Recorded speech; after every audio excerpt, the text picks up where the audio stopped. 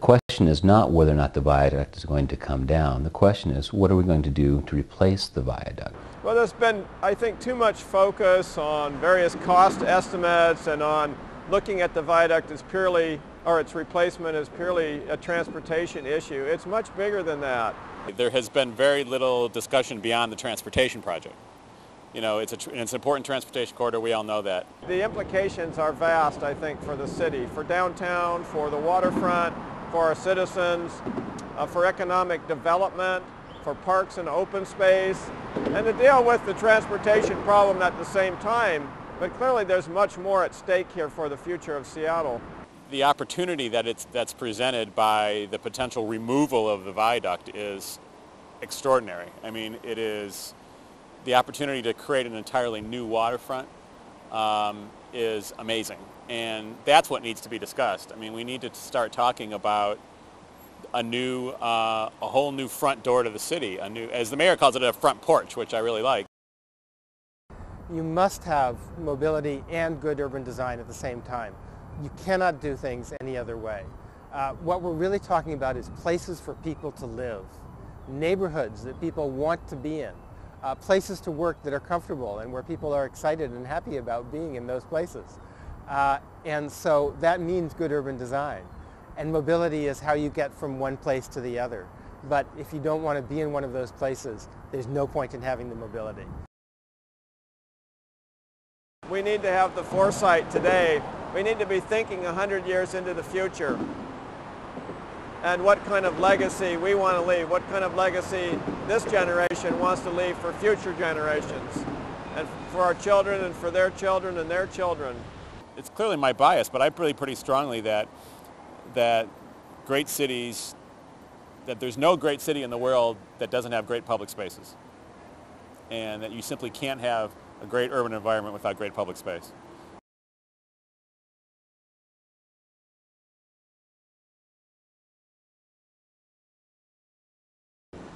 If we don't have those areas of the city for relaxation, for reprieve from the hustle and bustle, we would just go crazy. And clearly we don't have enough open space in downtown today. Seattle has less public open space in its downtown than any city in America. And that, you know, isn't just a statistic. I mean, it's important in terms of quality of life. The waterfront is an opportunity for us to partly take care of that open space.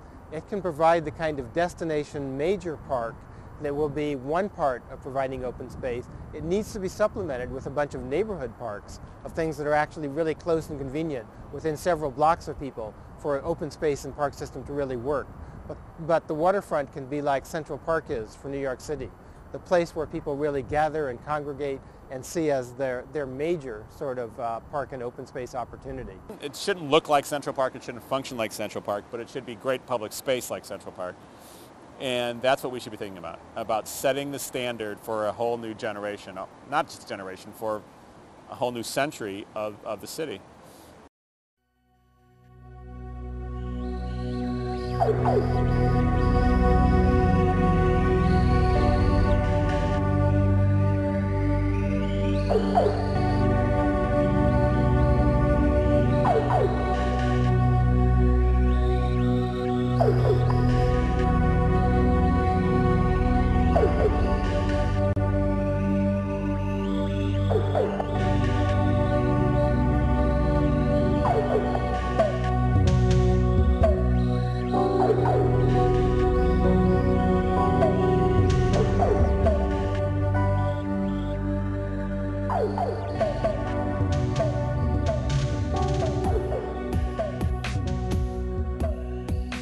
The Olmsteds, what they did when they were invited to come to Seattle in 1903 and prepare a park plan and boulevard plan, of course, is now being celebrated as a centennial in this year, 2003.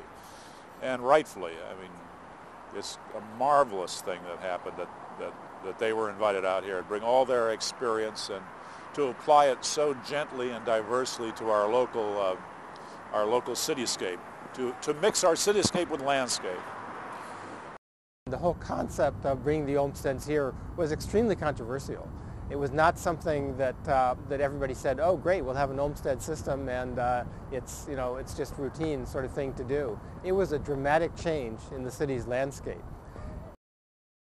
And if you look at those areas where those parks and boulevards exist today, they have maintained an incredible legacy, the value, the kind of sense of quality in those parts of the city, and they really set the stage for how those parts of the city develop. That kind of sensitivity, that spirit, it seems to me, should be carried, you know, in a soft, decorated, gilded basket to the waterfront. Let's make the waterfront really what it could be.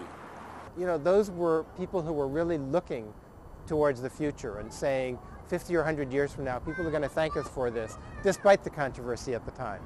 Well, I think we ought to be thinking 50 or 100 years from now, what are people going to thank us for?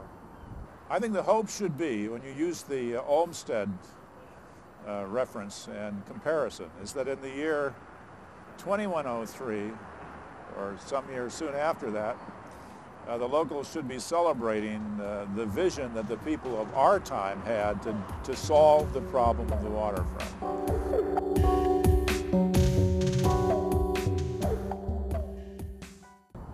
I think the urban design aspect of the project is actually the crucial part of the project in terms of what we're going to do with the waterfront.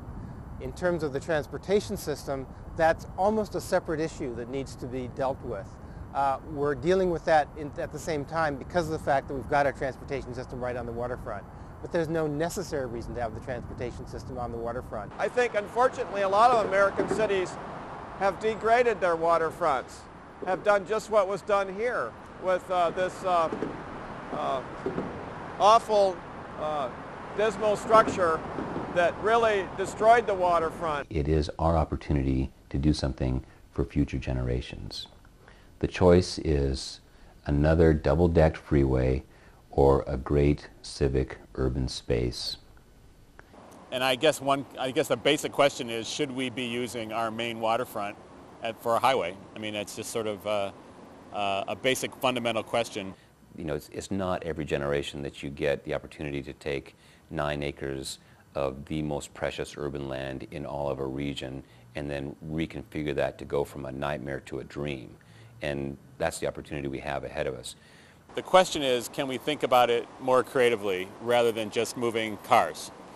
I think that in an ideal world, what we would have been able to do is have a great waterfront plan in place that suggests how the transportation corridor fits within a plan, rather than having a plan react to a transportation project, which is kind of the position that we're in. The urban design ought to be driving the sort of core design element of the waterfront, and then the transportation planning is absolutely essential to do right, but that transportation planning has to fit into the way the urban design ought to work. You can look at the waterfront as, you know, as an aesthetic scar from a variety of senses: eye, ear, smell. But you can also look at it as a neglected economic venue or milieu. You can look at it from the pocketbook. Well, the viaduct right now is it's a deteriorated structure. It needs to be replaced in some fashion. It cuts off the waterfront from the city and vice versa. One of the things that I find most offensive about the viaduct is that is the noise level.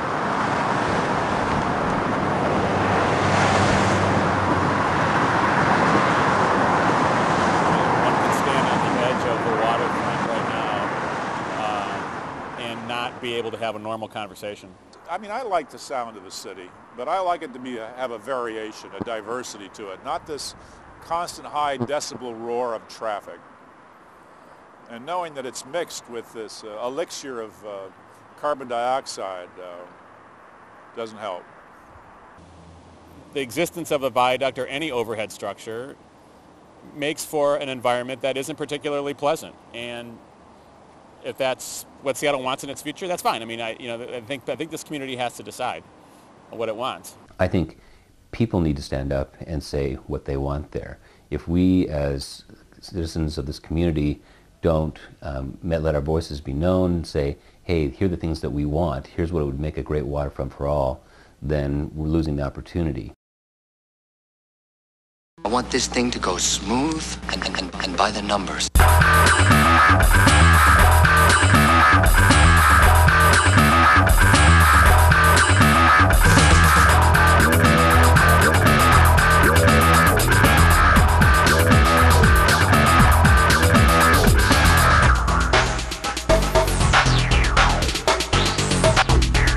I want this thing to go smooth and by the numbers.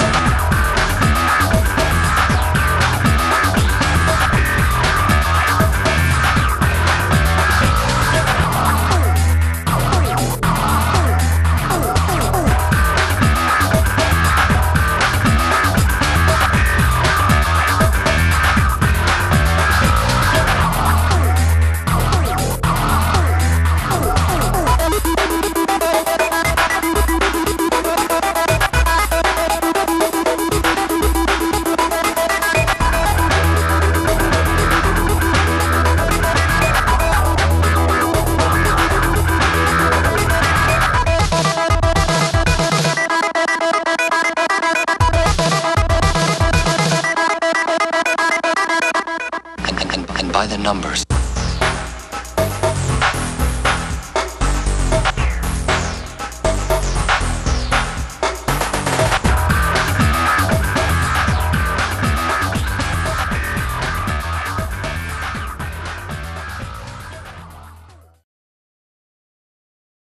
I think a great question to kind of figure out where people feel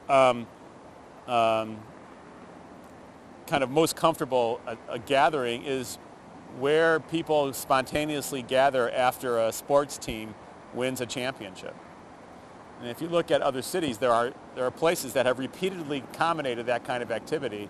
You know, Seattle needs to have a place where people can come and celebrate en masse. And the waterfront, based on the fact that Seattle is such a sea-loving town, is the natural place for us to go. Isn't it ironic that we have a Seafair parade and you can't see the water, and yet it's called Seafair, you know? So wouldn't it be fabulous to have a boulevard on the waterfront that the Seafair parade could be coming down and you could see the water as the backdrop to the parade? Our society, our city has not cared about the waterfront in a way that it meets the needs for the residents of the Northwest. And by tearing down the viaduct, then all of a sudden you've got this blank canvas where we as a society can say, all right, what are the kinds of amenities do we want, what do we need, and then let's build those there. In fact, I personally find it a bit offensive that people suggest we should keep the structure so that people can have 3 minutes of view as they're driving by on 50 miles an hour, when that structure really degrades the waterfront. What I would see the waterfront as providing is an entree so that people come in, they see the waterfront, say if they're coming off of a cruise ship, they see it as an inviting place that brings them up to downtown, that brings them up to the market, that brings them up to the shopping area, that brings them up to a great sculpture garden, and maybe there'll be a lot of public sculpture at other places around the downtown, so people can really experience as a destination, not just as a place to check off. There's all sorts of possibilities. What if we designed, some of the edges of our buildings to accommodate outdoor movies that you could see from the water, I see lots of concerts, as well as small musical activities taking place all along the way. I see jugglers and street musicians and buskers and people like that. I think the other thing that should happen is that the design of the buildings and of the whole system, the whole waterfront system, should reflect the very highest quality of architecture and land use planning, well-integrated open spaces, eyes on those open spaces so that you've got things that will actually be safe and comfortable for people, lots of sidewalk opportunities, good pedestrian access, and residences and commercial really well mixed, so that you've got people who actually are living on the waterfront, experiencing it and making that a part of their daily lives, as well as working here. Those are the kind of components I think we ought to look at. I'm absolutely confident that if you build another replacement viaduct, an aerial structure, then people are not going to want to go there, because people don't want to hang out underneath freeway. It's just not a fun place to be. That's the last place in the world anybody chooses to go. Seattleites don't really have a connection to the Central Waterfront because it's always been kind of cut off from their daily experience and from their kind of activities that they would like to do. There isn't a lot of reason to go there. You go down to the waterfront and what you'll see is it's a space for cars. There are 13 lanes, counting the parking lanes, and if you take away the viaduct, then you have an opportunity to put places for people, not just for cars. The car is fundamentally a way to get through places. The pedestrian is a way to experience being in a place. And the pedestrian is the person who's going to be stopping and eating their lunch in the cafe, buying something in the stores. It's not a place where you can sit outside in a cafe because it's exceptionally unpleasant with the noise of the viaduct. It doesn't feel like a place that you want to spend a lot of time. Right now, you can't go down there and just throw a frisbee. There's not a place to do that. You can't go down and have a picnic. You can't go rollerblading easily. What we need is the waterfront where people can go for a picnic or to walk their dog, to go rollerblading, to ride their bike, just to go for a stroll.